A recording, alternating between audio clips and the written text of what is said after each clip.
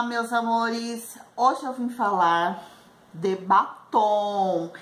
Isso mesmo, eu vim falar de um batom maravilhoso, esse que eu estou usando na minha boca. Está na moda, né? Esse batom roxo lindo. Quem vê esse batom na minha boca acha que eu paguei um absurdo, né? Mas não, gente, eu paguei R$11,90 desse batom. Sim.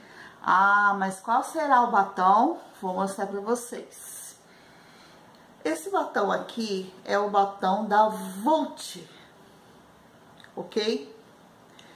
É o batom mate da Vult, número 73. Olha que batom mais lindo e barato. Ele tem uma cor linda, né? Uma cor maravilhosa. Aonde você vai, todo mundo pergunta, aonde você comprou esse batom? Quanto você pagou desse batom? Barato, gente. Às vezes você paga caríssimo de um batom e não dá tanto efeito. Mas esse batom da Vult, olha, estou apaixonada por ele. Vou pôr aqui pertinho, deixa focalizar direitinho, né? Pra vocês verem, não sei, vou esperar focalizar bem. Olha só, que maravilha de batom. Gente, eu passo pra vocês, eu gosto de passar essas dicas pra vocês, porque às vezes eu tô gravando alguma coisa, estou com batom e tem gente que pergunta que batom que você tá usando. Agora eu tô usando esse daqui e aconselho você comprar. Super barato. Barato, gente. O mesmo efeito, ou até melhor do que outras marcas que você paga caríssimo. Olha que eu já comprei batom caro, hein? Já comprei batom caro. E não adianta, gente. A gente tem que indicar essas coisas que são baratas e são boas.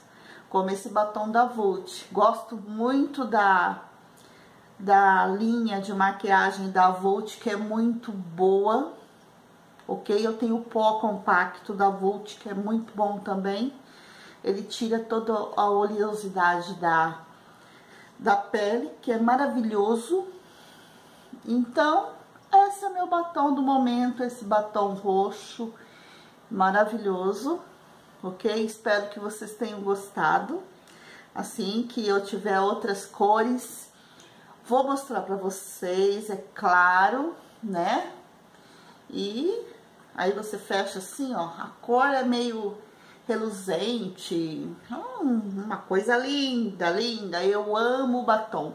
Quando eu não tô no roxão, eu tô no vermelhão. Gente, adoro, adoro. Então, esse é meu batom no momento, ok? É o batom da Vult, número 70. Deixa eu confirmar aqui.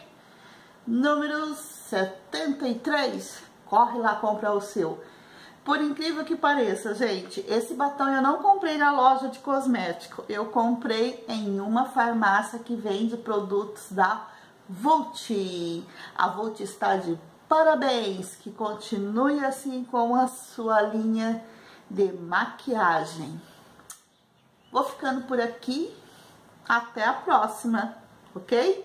Beijocas, mulherada, amo vocês.